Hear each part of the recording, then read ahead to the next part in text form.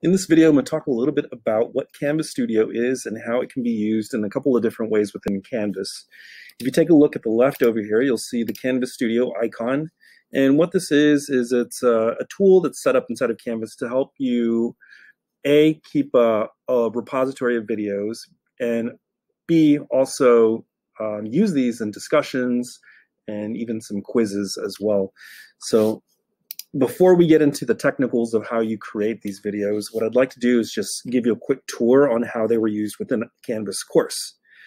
So let's take a look at this first piece here. And this is part of a bigger lesson on how fear affects us biologically, right? So the first part of the lesson is just an engaged piece where we're trying to get the students to think a little bit about what this lesson might be about. So there's a question, and you can see that the video was placed here, and we can even turn captions on as part of what Canvas Studio can do. So this video is explaining what we're going to be learning for the day and introducing the question here. Now this was placed into a discussion within Canvas, and so that means that students would be able to come down here and click reply and then give their response to the question right here. Let's take a look at a second example. In this example here, what we have is more of the direct teach piece of the lesson. So a video was imported into the Canvas Studio from YouTube, and we left comments on. So let's go back up a second here. We have a video, Canvas Studio video, that was included as part of the directions explaining what to do with this video. We're using a while and what strategy with this video, and all of that's explained here. But basically what the students do is they're going to watch the video one time. The second time they go back and watch this video, they're going to leave two different comments using this area down here.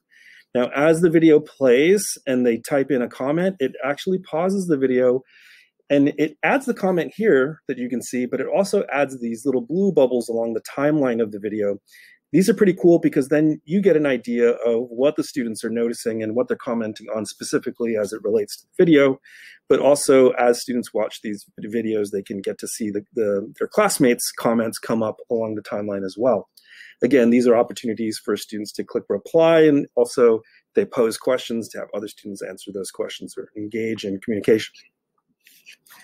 Let's take a look at the third example here of how Canvas Studio was used in this lesson.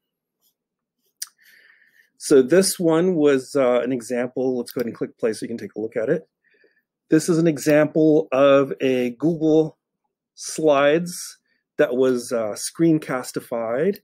And so in it, as it plays, you know, I'm giving some directions on and talking a little bit about what we learned throughout the lesson. When the students get to one of these blue dots, you'll see that a question pops up. So what we've done is we've created a video and turned it into a quiz using Canvas Studio. These quizzes can be your own original videos, or you can also import these in from YouTube as well. So you'll learn a little bit more about this, but this is kind of a nice feature because as students answer these questions, it can self-grade and those get automatically placed into the gradebook. So it's a really nice time-saving feature and also a great way to give some instant feedback to students. As you continue the lesson today, you'll learn more about how Canvas Studio works and how you can implement it with your classes.